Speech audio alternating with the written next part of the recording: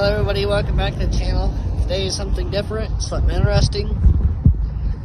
Here in my local town of Bryan, Ohio, there's this place called Murray's Cool Cars LLC.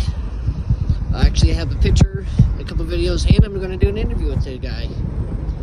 But he sells different unique vehicles. Many of them I have thought were strange, but I mean, as you see, HEARSE's, everyday vehicles.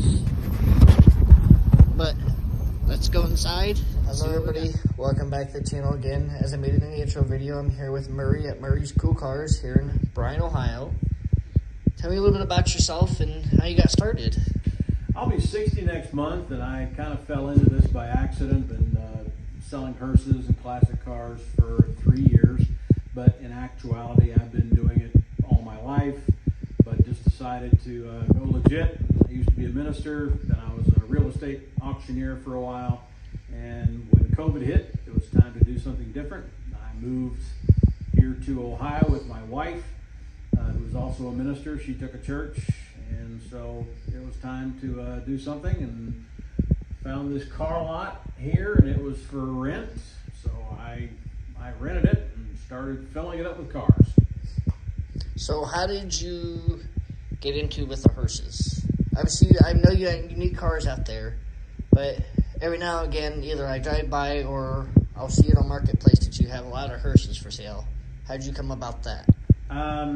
It was kind of by accident. The first thing I ever bought was a flower car, and it kind of took off from there. I discovered that there was a real market for vehicles like this, professional vehicles, and so I started looking for HEARSE's. I've had them shipped in from California to Florida to Washington to New York.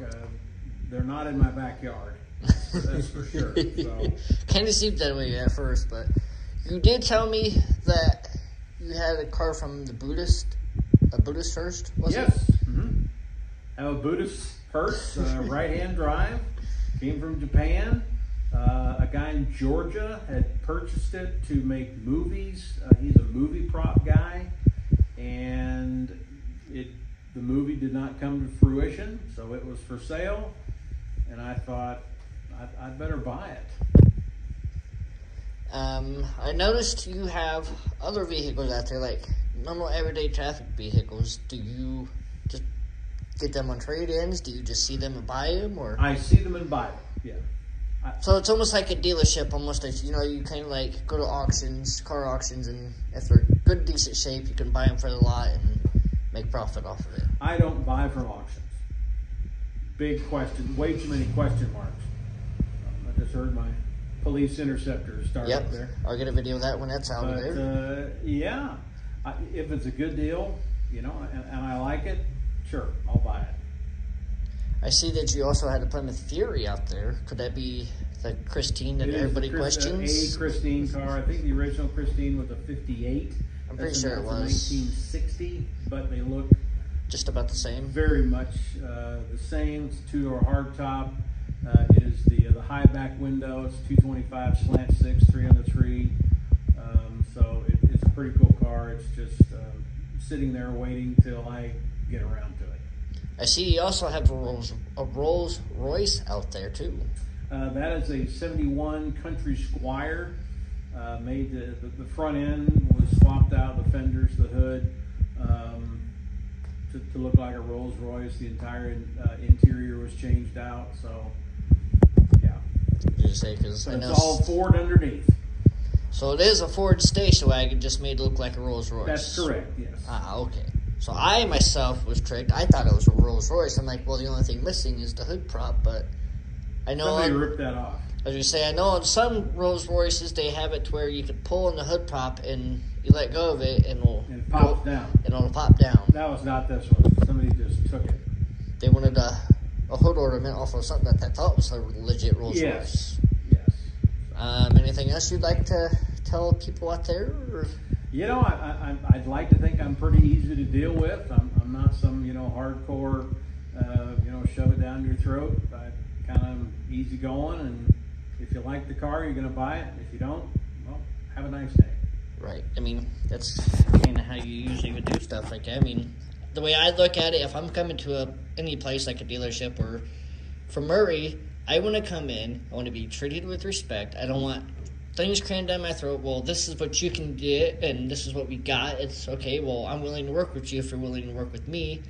Polite to me, I'm going to be polite to you, and especially if you're polite to me and I get something from you, or if I don't do business with you, I'm going to put your name out there. Yeah. To get you more customers, because that's what people should do. Small towns should be more respectful. Yeah, I know, it's not some big Ford dealership, no Dodge dealership. He ain't going to have brand spanking new cars. He's going to have something unique. Right. Like he said in the name, it's Murray's Cool Cars. How often do you get to drive by a car lot and say, oh, well, there's a Buddhist HEARSE, or there's a station wagon that's made to look like a Rolls Royce. But, are you got anything else you'd like to add to it, or? Come on down to Murray's Cool Cars anytime. Drive through, take a look at all the cars. Do you know the address here? Because, oh, I mean, you obviously do. 105 South Union Street. 105 South Union Street in Bryan, Ohio. It'll be Murray's Cool Cars. You obviously cannot miss it. So, with that being said, I appreciate you for letting me interview you. Absolutely. Really appreciate it. So.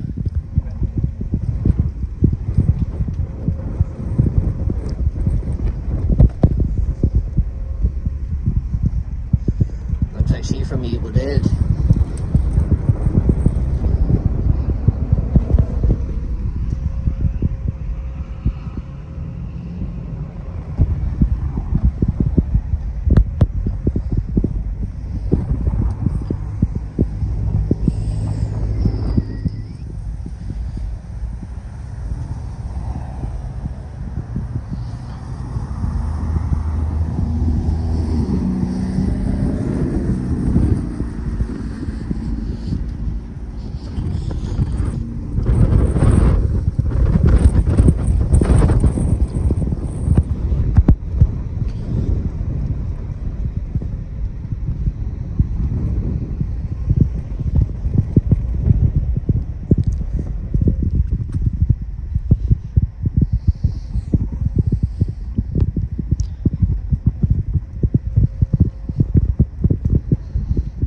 This here's an old Buddhist HEARSE.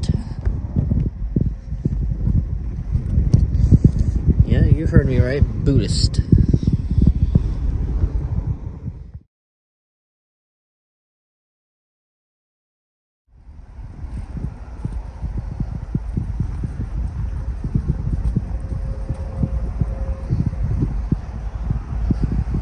Could this be the Christine? Old Plymouth Fury.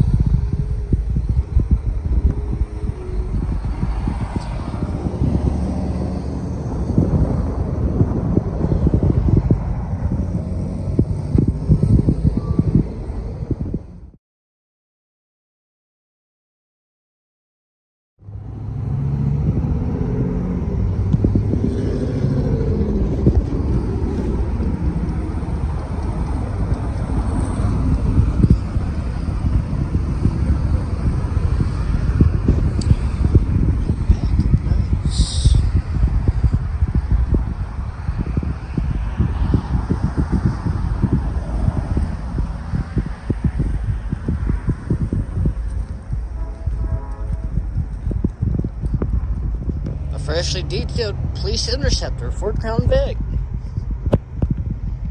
Here at Murray's Cool Cars. Definitely need to come check this place out.